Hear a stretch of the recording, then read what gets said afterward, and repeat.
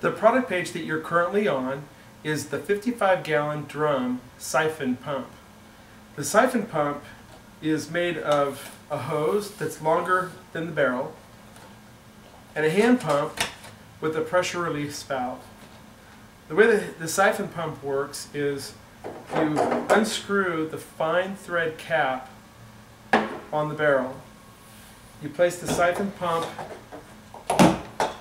into the bung hole, and then you turn the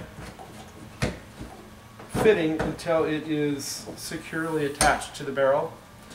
Now, the siphon pump, basically you push a few times and the water starts to flow out of the hose, and it will continue to flow until you release this top cap, which allows the water pressure to be released.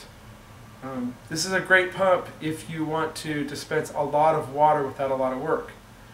It's a really bad pump if you want to dispense a small amount of water and you don't want the chance of losing all your water by having the siphon continue to flow when you walk away.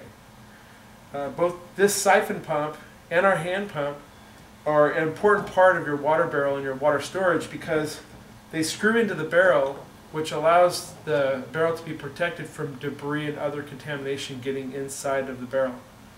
So again, this is the hand siphon pump that fits onto the fine thread side of the 55-gallon barrel. If you have any questions about this pump or any other products on disasterstuff.com, feel free to give us a call.